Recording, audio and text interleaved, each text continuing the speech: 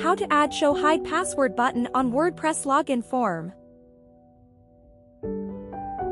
Hello everyone. In this video, we are sharing with you how to add Show Hide Password button on WordPress Login Form.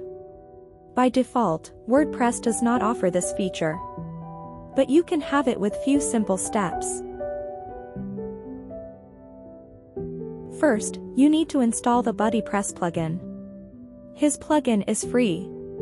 You can find the plugin by the searching bar, then install and activate it. Second, you need to install the Youzify plugin Lite version and activate it. This plugin is also free and you can get it from the WordPress plugin directory. And then, please go to your FTP or file manager. And go to folder WP content, then folder plugins. Create a new PHP file and name it bp-custom.php. If you already have it, no need to create a new one. Just open it. Next step, please copy a snippet from our GitHub. You can see and click the URL on the description of this video.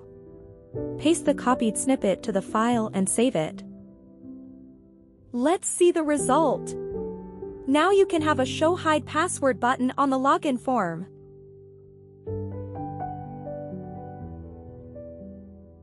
Thank you for watching. And see you in the next video.